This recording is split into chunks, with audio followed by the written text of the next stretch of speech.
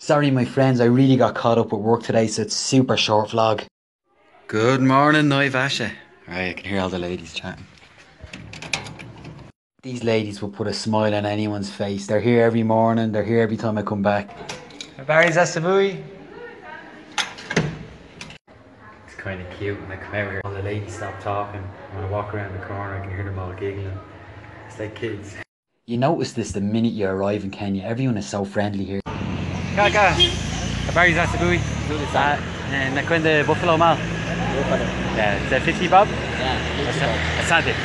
And I know you hear this about a lot of places, that the people are so friendly, they're so nice, they'll do anything for you. But here it really is true. And I think it all comes down to how primitive the locals are. And what I mean by primitive, they just seem to take you at face value.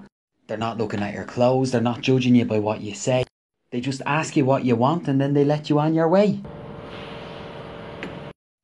And no, that was not supposed to rhyme, but yes, that is an umbrella attached to the top of a motorbike. They're awesome. Because it did rain here in Naivasha today and I spent all of it working. But the funniest thing happened when I got back to the guest house, because one of the cleaners was recording me on her smartphone.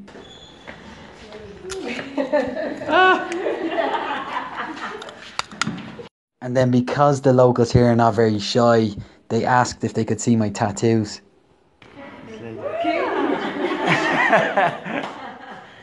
And then this lady...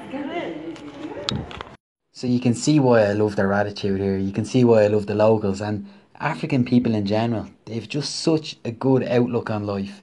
And then there's me in the middle, Masai Meupe, the white Masai. I'm leaving here tomorrow. Stay tuned to find out where I'm going.